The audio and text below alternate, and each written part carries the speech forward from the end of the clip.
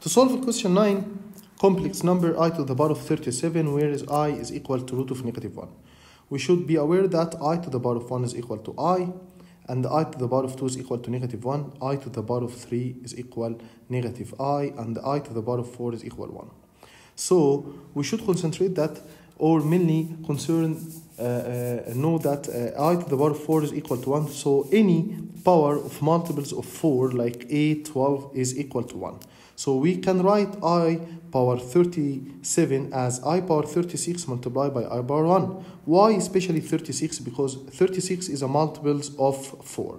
So I power 36 is give me 1 multiplied by I, which is equal to I. So the answer is A. For question number 11, 4 to the power of x plus 2 is equal to 48. Then the value of 4 to the power of x.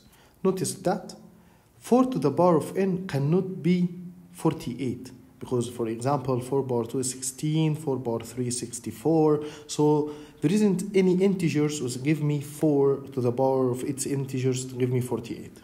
So we are going to write 4 to the power of x as 4 to the power of x multiplied by 4 to the power of 2. Because in case of multiply the same base, we are adding the power. So this one is equal to 48. 4 to the power of 2, we all know that it's equal to 16. So 4 power x multiplied by 16 is equal to 48. By dividing the both terms by 16, we will figure out that 4 to the power of x is equal to 3. So notice that here in this question, he is not asking for x, he is asking for 4 to the power of x at all.